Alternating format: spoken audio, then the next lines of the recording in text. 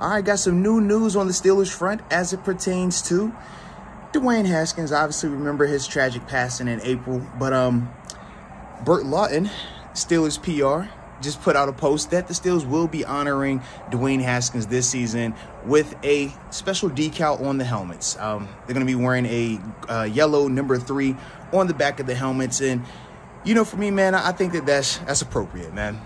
We were trying to figure out what the team would do, obviously in light of Dwayne Haskins passing away tragically in April, and we knew that they were going to do something to honor him. But now knowing that it will be a decal on the helmet, to me, I think that it's definitely right, man.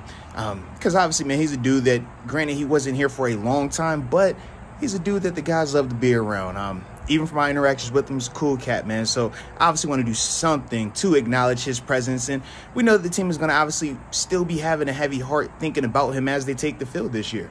But at least knowing that, you know, he'll be with them, at least in that manner, I do think is right and it's appropriate, man. So either way, y'all let me know your thoughts on the Steelers honoring Dwayne Haskins this season with that number 3 decal on the back of the helmets. If you think that's appropriate, if you think that, you know, it should have been something a little bit more. But either way, I appreciate you for tuning in.